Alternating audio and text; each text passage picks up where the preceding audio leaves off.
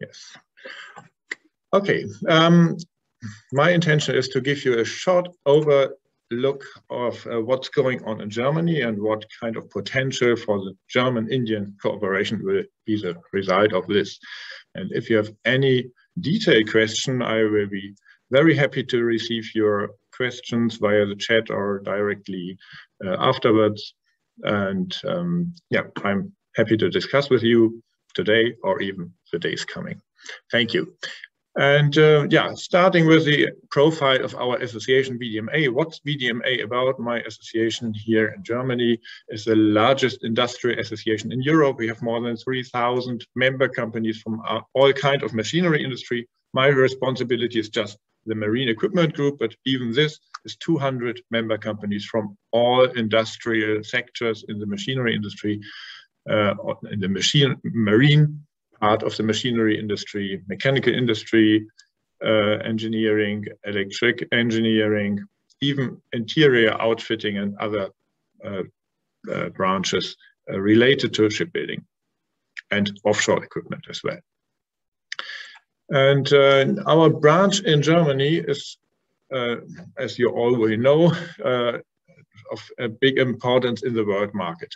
So we have around about 400 manufacturing industrial companies in this branch with altogether 63,000 employees and a turnover of around about 11 billion euros. Just to give you a view, you also know the German shipbuilding industry, which is also very famous with leading shipyards and so on.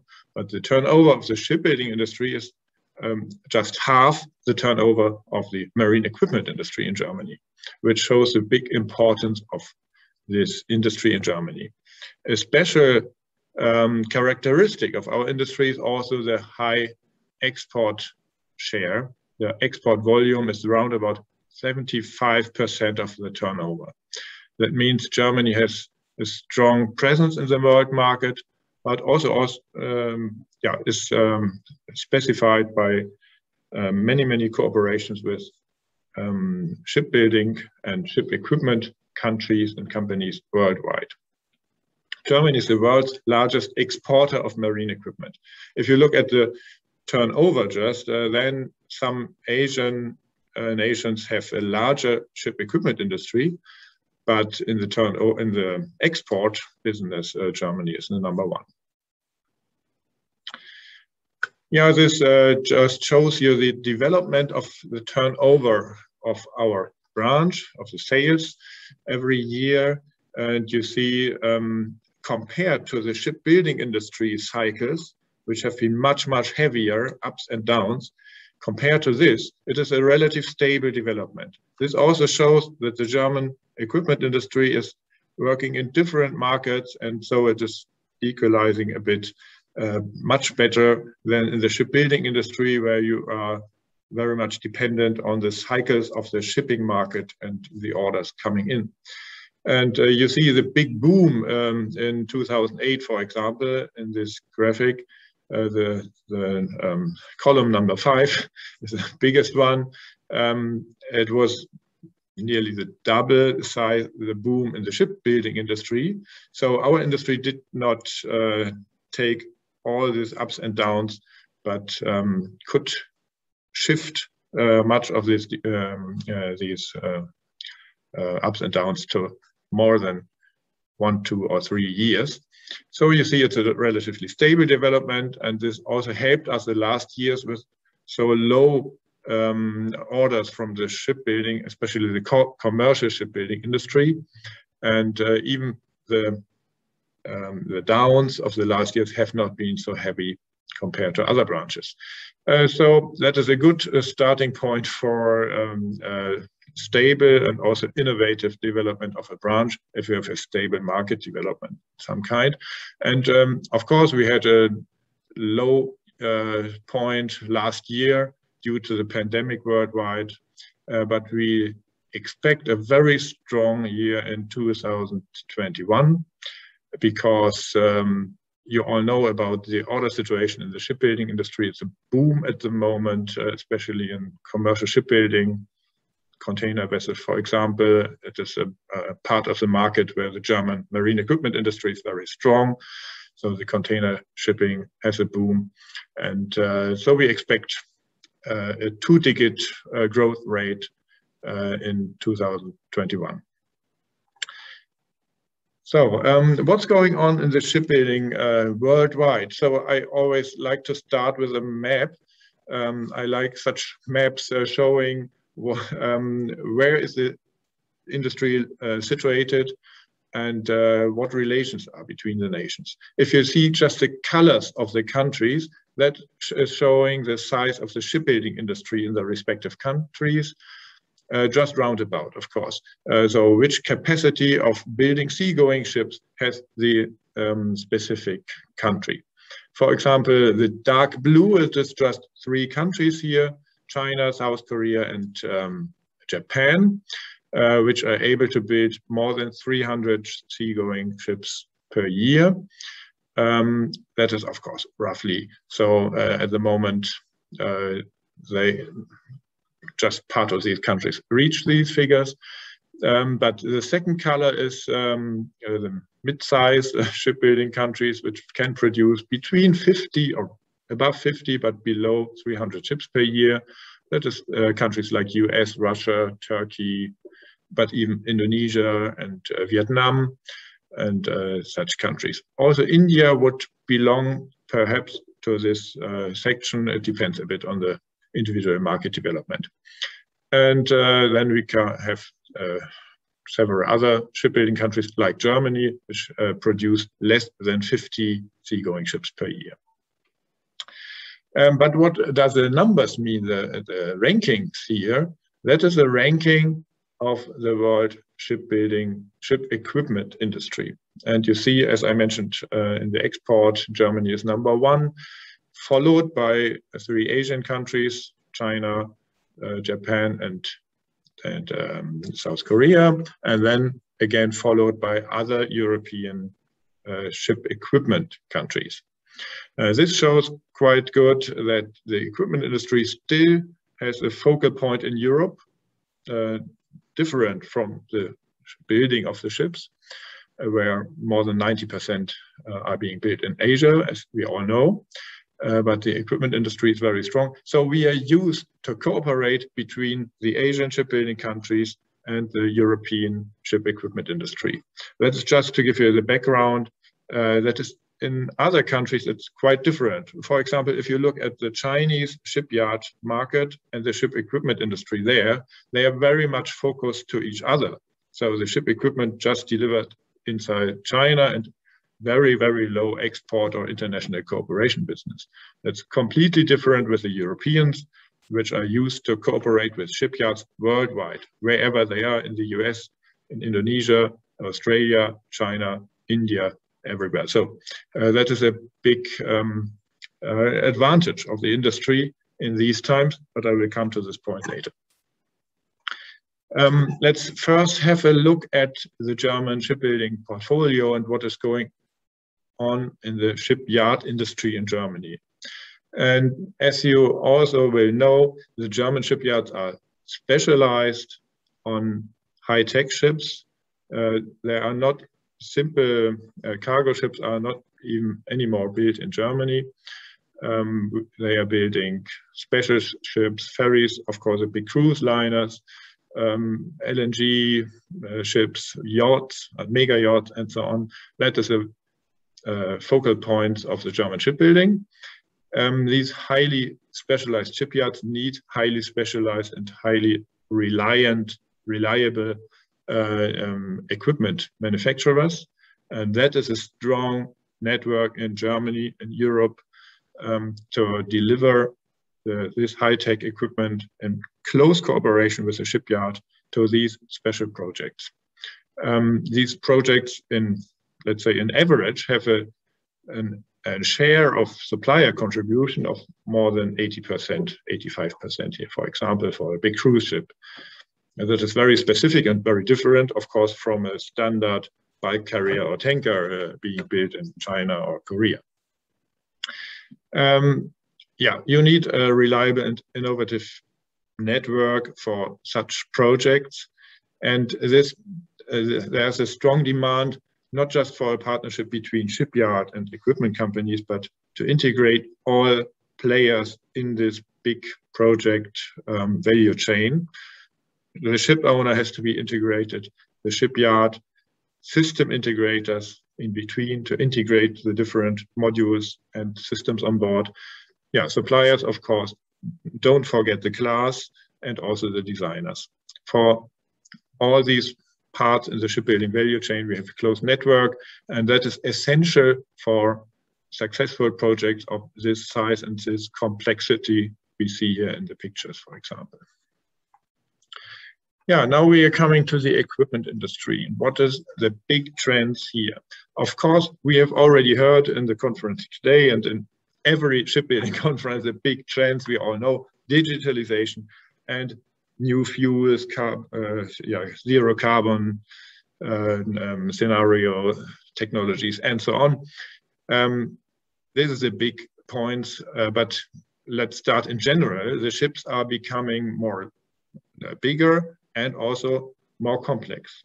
And the complexity, even in the cargo shipping, not just in the fields I've shown here from the German shipbuilding industry, but also in the standard cargo ships, in container ships, bulkers, tankers, we get more and more complex technologies on board due to the big trends of efficiency, environmental regulations, and also the digitalization as an enabler for more efficient shipping.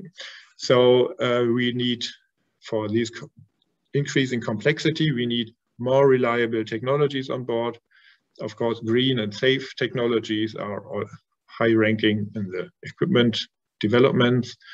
The big topic of marine energy transition is also a topic which cannot be handled in the shipping industry itself. So it has to be linked with the standard land-based developments we have there.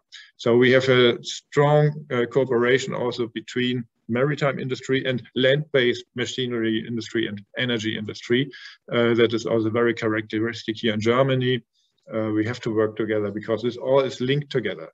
We need these new fuels for this energy transition, and we have to check out in different branches in aerospace, on the road, in heating and energy production, and so on. We have to try out what's going on and have to develop quickly to get these, in future times, these synthetic fuels, carbon-free, possible, or carbon neutral.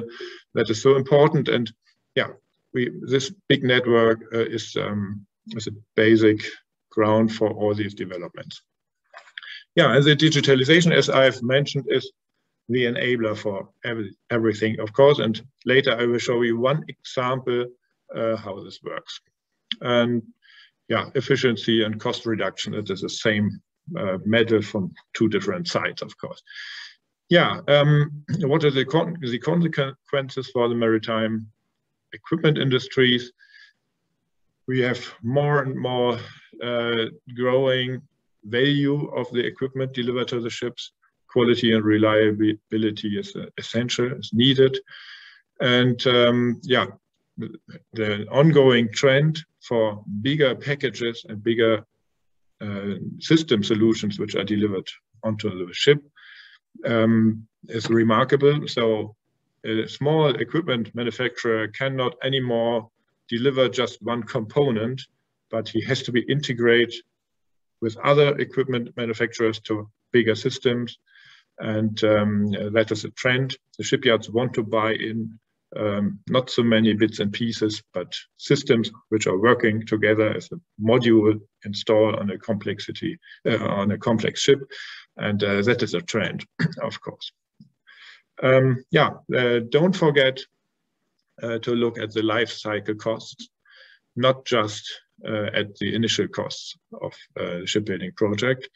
And we see this now, that the ship owners, especially the operators of the ships, are looking more and more at these long-term life cycle costs of the ship, from the birth for new building until the scrapyard in the future. So That is what is so important to look at the complete life cycle of the ship. Yeah, and all these development trends I've described here, they all lead to stronger demand for more cooperation between the companies inside a country and in the region where you are working, but also internationally, of course. And that is the sentence I marked here in red. That is a big cooperation opportunity, even for, or especially for companies in India and Germany to work together, because every location has its advantages. And to combine this, that is the best solution for the world market. We are convinced that this will help, and we have to look more across borders. And yeah, the last picture you see here is stating this MTP, and I will give you some more information on this project. What does this mean in detail?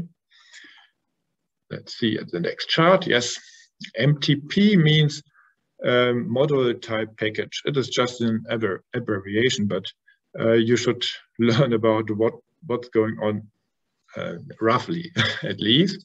It is a standard for digitalization and automation on board. So what we always say is everybody knows that digitalization is going on very quickly. We have more and more data on board, and but everybody stating we could be much quicker and much more successful if we would have any standards, but standards are lacking. We do not have the standards we need for the exchange of the data and for having plug-and-play solutions on board. And yeah, that is a background of the development of this standard. I will give you this example here to let you show how in Germany the industry works together to solve such a problem, and then also offering this for the world market, of course.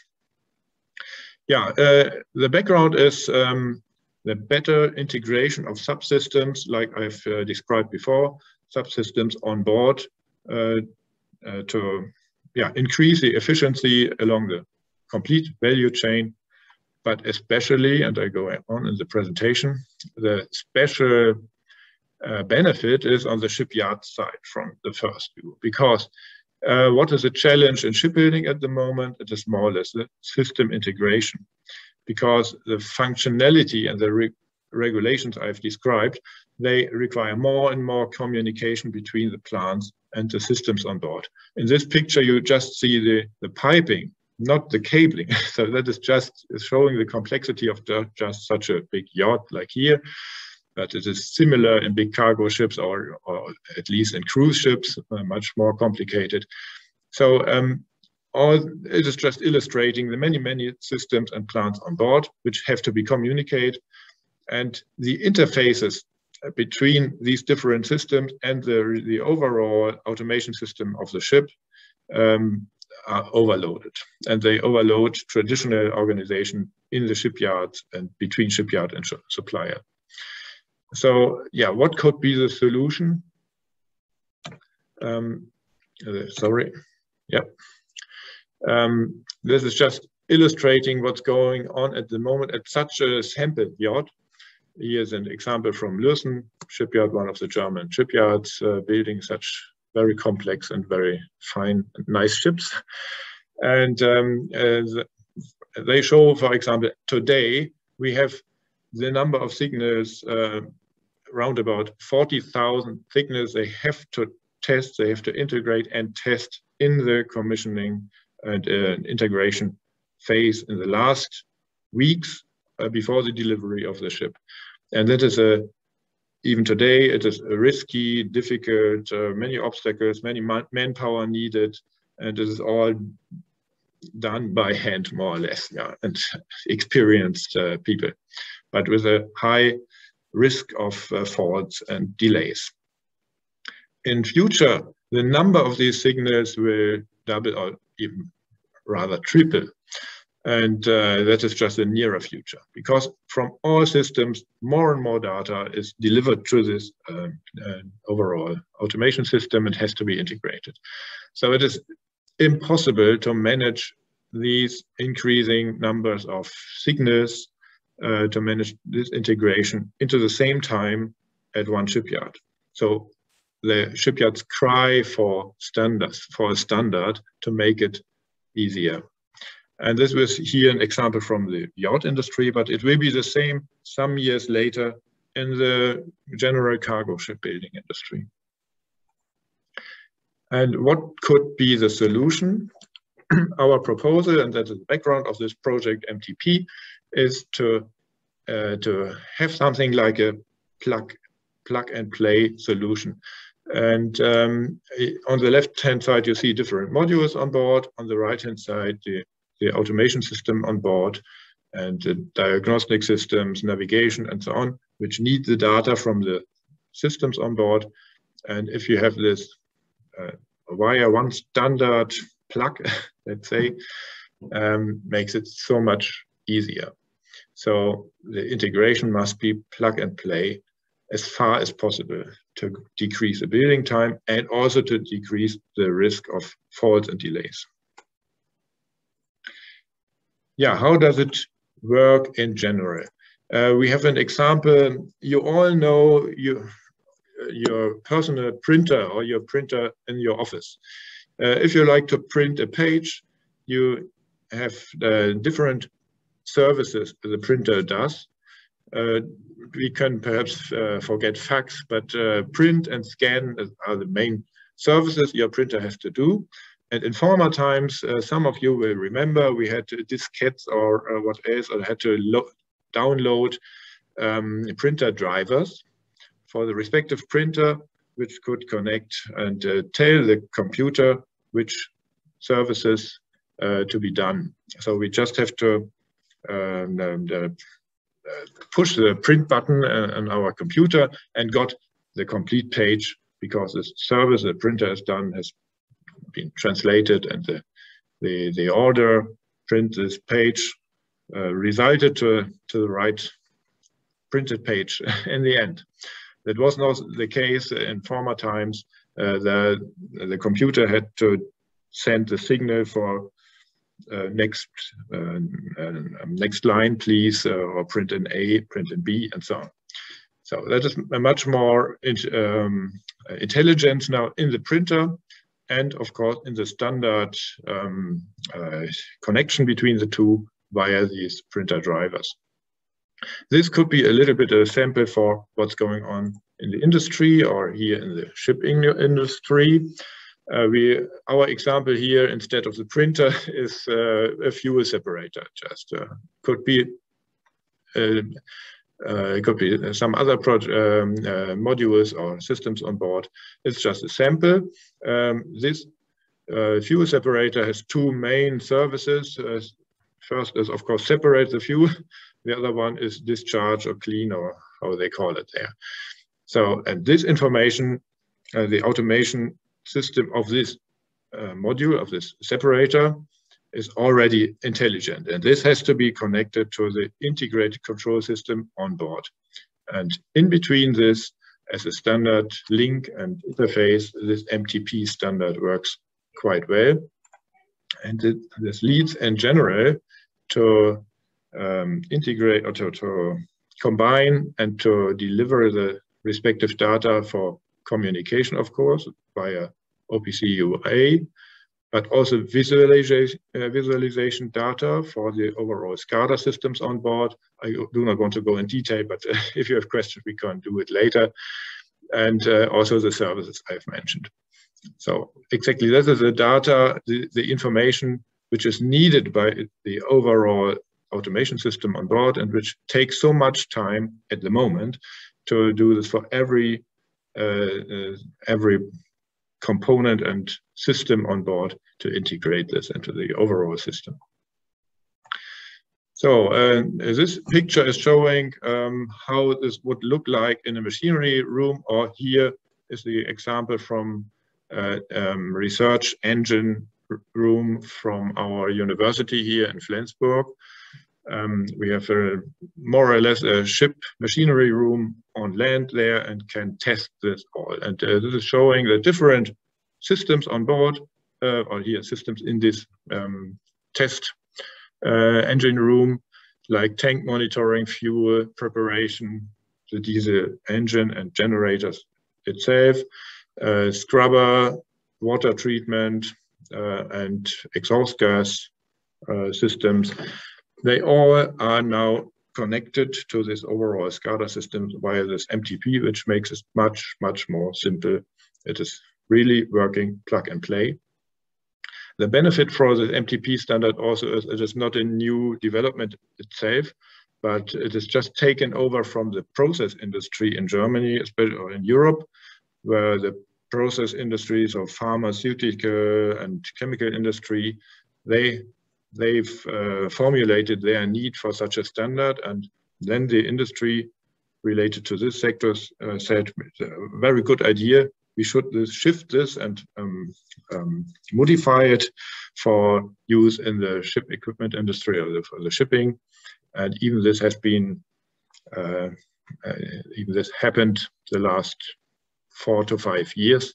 And now we are ready with a standard and can try out and test it. It is, yeah, next picture, you will have a look at who is involved in this development of this new standard. And you can see there are big shipyards integrated, but also all the big players in automation industry, because they also help to find the link between these process industry results and experience and to shift this to the shipping industry, special conditions.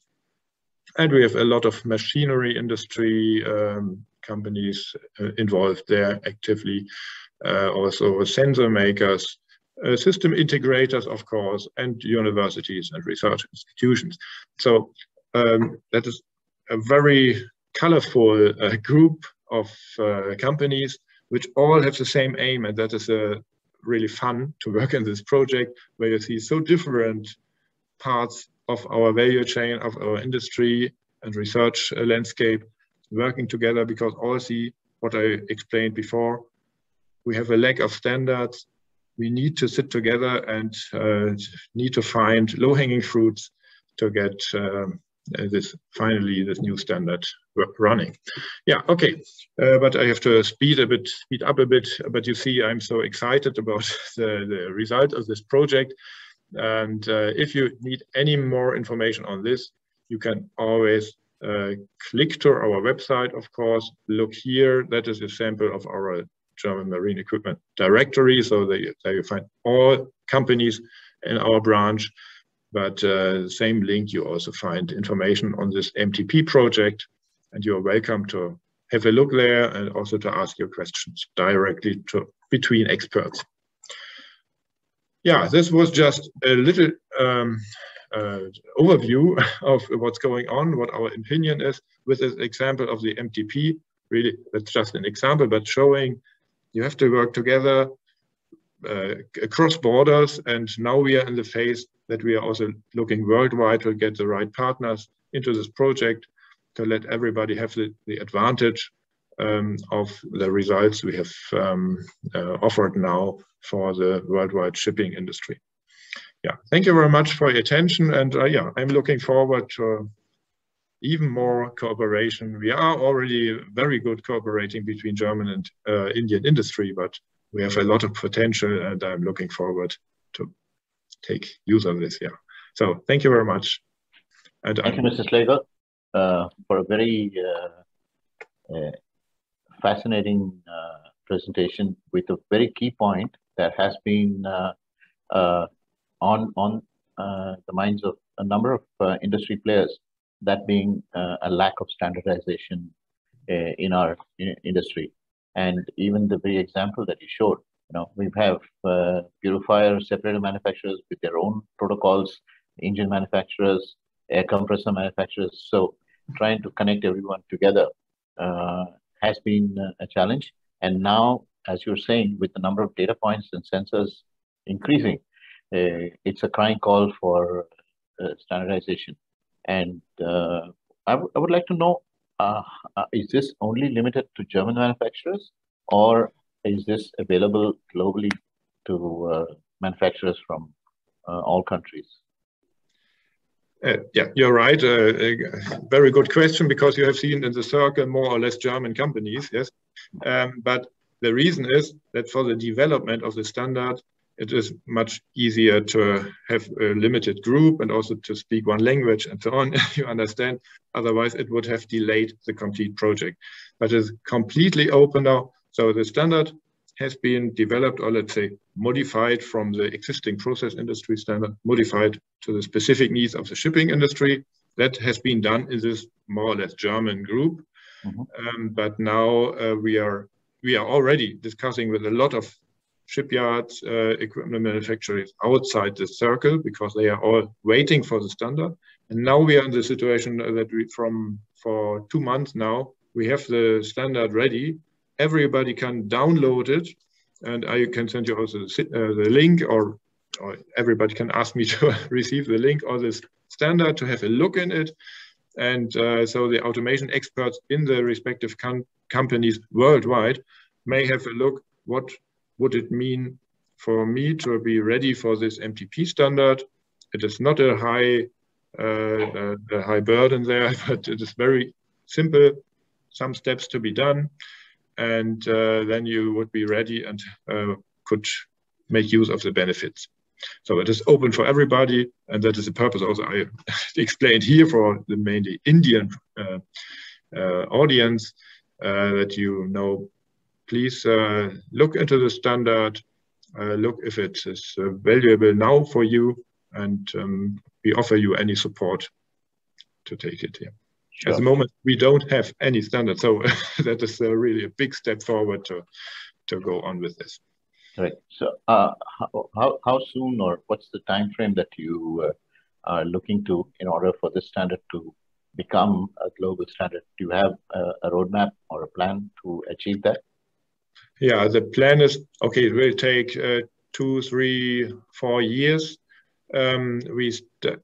If we would have no pandemic, we would be a step forward, because we have, as you know, we have Meyerwerft in the team there, and they promised if we wouldn't have this problem with the cruise industry, we would have now the first ship with MTP on board, to also for everybody to look at existing real ship, not just a search engine at a university, but really a real ship, complicated ship with functioning MTP products. And so this is delayed, of course, due to the market. Yeah. But I expect this that next year we will see such a ship running with already MTP equipped automation products. Sure. I have a few questions from our participants. I'll try and go through them quickly. Do you have any Indian partners for VDMA? Yes, not just partners. We have 4 offices in India. Right. So we have direct. I can guide the lady or man who asked this question directly to my colleagues in India. We have very active Indian branch offices of our German association, and they help in especially this cooperation between German companies which are members of VDMA and the Indian partners. Yeah, just contact them, or you can also have a look in the internet. Just Google VDMA India, and you find my colleagues there. Oh, okay, that's great, because I think next question was asking about the location of the Indian offices. I think that can be obtained from the website. Another question on a similar line. This is from Naina Suvarna, asking companies with substantial experience in high-end machining capabilities and a proven track record in aerospace and defense, how could they get in touch with you and other shipbuilders and equipment suppliers in Germany? I think the best way would also be via my colleagues from the India office, because they know the respective challenges or they do this every day to help Indian companies to get in contact with the Germans. But also, of course, you can address me personally, because we need, as I explained also for these developments, especially in digitalization and the new fuels, we need more looking across borders also to other sectors like aerospace and other branches. And this is very welcome for any new new ideas and also new contacts from outside. Right. The next question is from Anil Tyagi, and the question is, what are the marine-specific changes done in this MTP protocol that you just shared? Yeah, we have, that is very special now. I don't know if the large side of the audience would be so interested in this. And I'm also not an automation specialist. Okay. But just to give you a rough idea, of course, we have some products on board which are not existing in the process industry, where we take over the standard, like rudder engine. Also, we do not have, or even big diesel engines are not typically a part of process and chemical industry. And another point is that we have a lot of pipes with where it is so important to have different to have markers, which kind of fuel or water or what else is running in the pipe and which direction and so on. And there are several specific points also with the classification requirements and so on, which are specific and which had to be adopted in this standard. And this you will see in the standard sheet, if you have a look in it, that there are many ship specified points now added. And that took 4 years. That is just the adoption. It's not in developing a new standard, because the standard was taken over more or less, copy and paste. Right. But even for all these specific points, we needed in this very active team, for 4 years now. Okay, thank you so much. One last question before we wrap up. You mentioned in your presentation that 75% of all the manufacturing is exports, and we also saw that we had over 300 shipbuilding countries, which China, Korea, and Japan, which are in the eastern sector, and we have India kind of in between. And we now have this policy of Make in India, it's an encouragement for manufacturers to come into India and manufacture their equipment here. Do you see any interest in German manufacturers to come in, especially in the maritime sector? This might act as a booster for the local maritime industry as well. Yeah, that's true. So in general, yes, already a lot of our member companies are active with own production in India, and even more with a strong cooperation on production partners in India.